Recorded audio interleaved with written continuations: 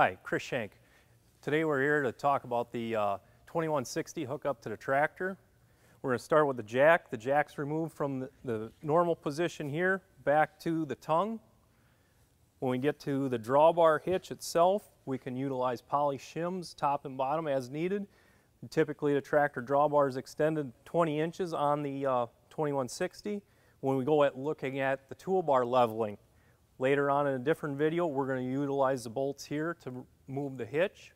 Our hose routing, we come off of our storage positions here on the tongue. We come up, we have the frame.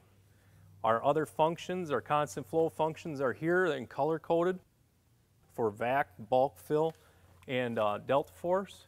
We also have the drawbar cylinder as well, so we can raise and lower the drawbar on this planter. And below that we have K-strain couplers. All of these functions, we're going to look at the chart in the ops manual that goes through and distinguishes which function does what on each one of the color-coded circuits.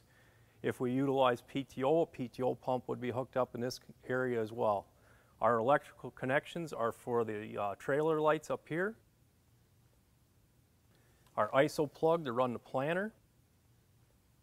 We need to make sure our tractor is properly set up for weighting and ballasting, including air pressure and settings that way depending on how the tractor is configured. For more information, please reference your operator's manual or contact your Case IH dealer.